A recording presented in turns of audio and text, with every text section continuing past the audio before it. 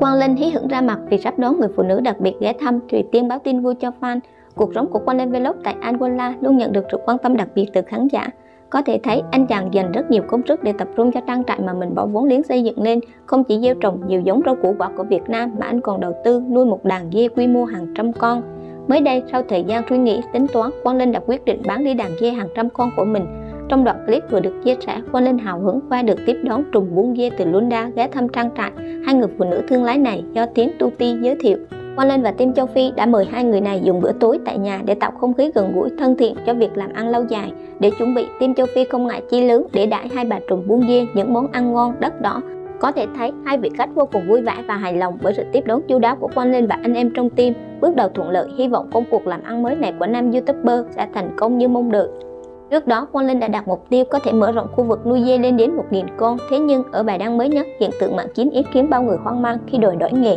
Anh cho hay thời gian qua công việc nuôi dê không thuận lợi, mỗi tháng có rất nhiều dê bị chết do không được tiêm vaccine đầy đủ.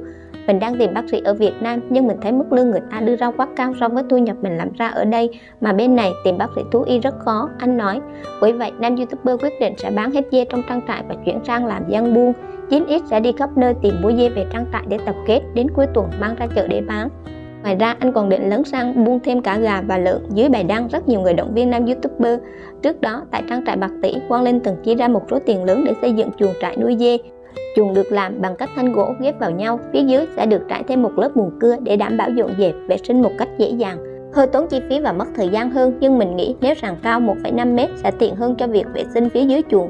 Mình chọn dê là một trong những con vật chủ đạo để phục vụ chăn nuôi bởi đây là loài vật có khả năng thích nghi cao, ít bị ảnh hưởng bởi thời tiết, ít bị mắc bệnh, anh nói. Sau khi mọi việc đi vào ổn định, khi dê bắt đầu quá trình sinh sản, anh sẽ làm thêm các chuồng để phối và nhân giống vật nuôi. Thế nhưng sau một thời gian chăn nuôi, có vẻ như giống vật nuôi này không phù hợp với Quang Linh và team. Bên cạnh Quang Linh, bạn gái tin đồn của anh là Thùy Tiên cũng được quan tâm đặc biệt.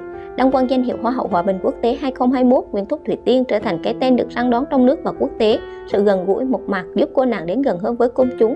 Mọi bài đăng trên các nền tảng mạng xã hội của Thùy Tiên đều thu về lượng tương tác khủng. Mới đây nhất, người hâm mộ Thùy Tiên không khỏi tự hào khi tài khoản Instagram chính thức của nàng hậu cán mốc 2 triệu lượt theo dõi. Đây được xem là tin vui mà Thùy Tiên có được đầu năm mới, đồng thời chứng minh cho sức ảnh hưởng không phải dạng vừa của người đẹp 9X. Với số lượng 2 triệu người theo dõi trên tài khoản Instagram, Thùy Tiên trở thành nàng hậu có lượng người theo dõi lớn nhất trong làng mốt Việt.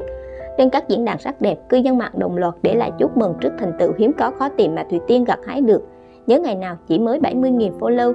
Chúc mừng Thùy Tiên, con số này cho thấy độ hot hiếm ai có được của Thùy Tiên. Đây là tin vui hoàn toàn xứng đáng với Thùy Tiên. Mid-range của ông Nawaz đến nằm mơ cũng chẳng có được thành tựu này.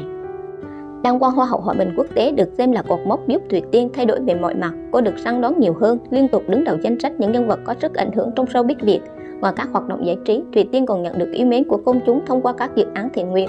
Gần đây nhất, cô ghé thăm Hà Giang để thăm hỏi, trao những phần quà cho các em nhỏ tại trường học Xéo Hồ.